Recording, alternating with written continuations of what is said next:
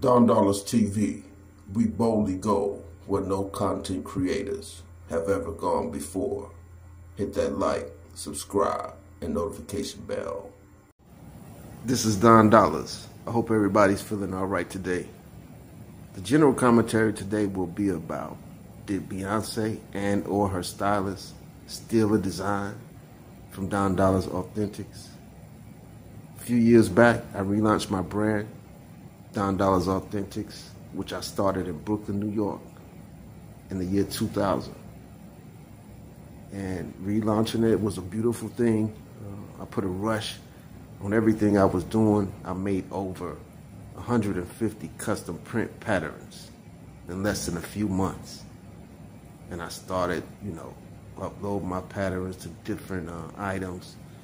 I also got invited to Milan Fashion Week in Italy for stuff that I did on my phone. I was amazed, but then the pandemic hit and I wasn't able to make it.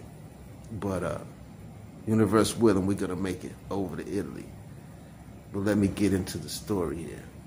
As you see, the two photos behind me, the one that's not Beyonce is my design. And obviously you see Beyonce with a similar design. Now, I'm not sure that these people seen my design and decided to make some kind of outfit for Beyonce or with her people or somebody else. I don't know. I can't say for sure.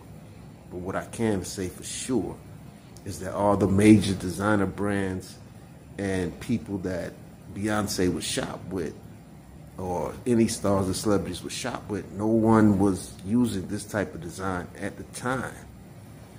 And I had sent a tweet to Beyonce asking to support my business because I live in Houston and she's from Houston. I sent a DM to her to try to get her attention about it, and I never got a response. But about a month later, she releases this photo with an outfit very similar to my design. And I find that amazing. And I'm the only one that can attest to this, that I sent these tweets and these DMs. But I just find it odd that after I did that, they released this photo with this design very similar to mine. Something to think about. Y'all enjoy the rest of y'all weekend. I'll see you soon.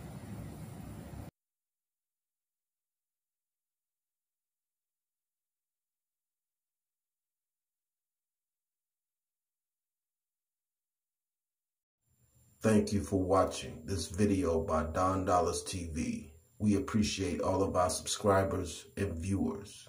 We hope to see you again soon.